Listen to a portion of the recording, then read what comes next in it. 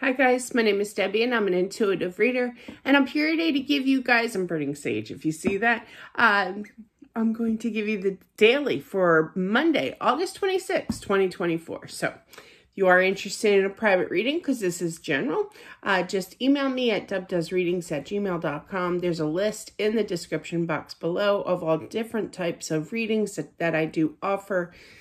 Definitely check it on out. Let's get into it here. What do we need to know, Spirit, for this coming day, Monday, August 26, 2024?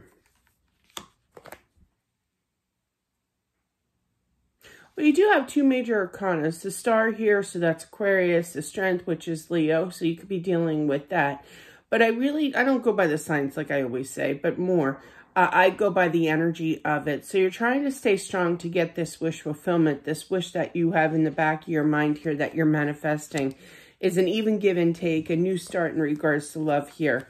You are using your gift here in regards to using your intuition, feeling your senses kind of energy, as well as throwing that out there to the universe for this to come into fruition, I feel. It's been a long time since you've seen this person, but by doing this, by manifesting, by staying strong, really throwing that out there, this wish will come true, I feel, with that sun. This will be successful in regards to some type of communication, okay?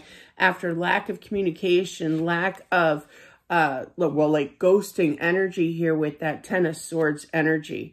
Now, the Queen of Swords does represent air sign energy, but regardless, she is known for kind of being protective of her heart kind of thing, having that sword kind of protecting, okay? Now, you could be watching what you're saying here, especially with that Ten of Swords right after that, but it's like a little bit of eggshells that you're walking on, feeling this energy of, I'm not going to be totally open, honest, yes, but open with my emotions. I'm just going to kind of communicate, see where this goes, okay?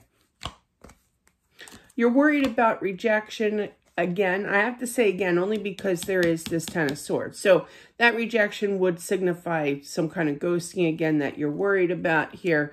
And yeah, well, I wouldn't say overthinking, just thinking in general. But yeah, if you do overthink, you're just going to drive yourself a little crazy here with that not literally, with that Nine of Swords here. But is this person legit is what this tells me. So take that time, really think about it.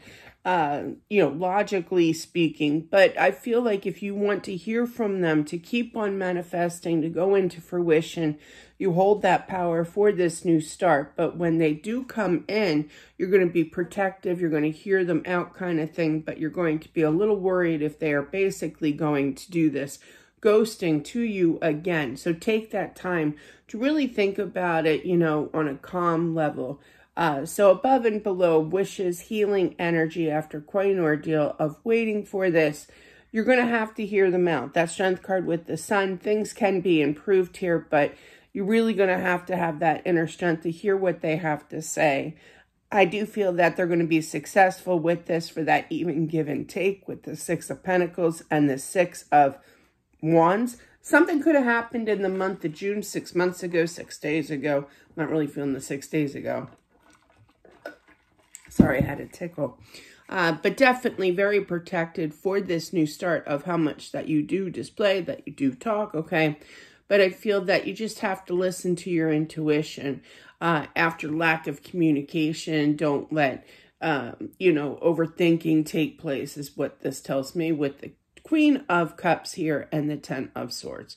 You do have in the outcome the Tower, the Seven of Swords heading towards the Tower. So you're really, really worried up in your head, thinking, trying to be logical here, but you would be destroyed if they would do this again to you and not reach out again, ghosting here. So just kind of think things through is what I feel. So, but that is what I have for whomever this is meant for. Lots of different messages right there.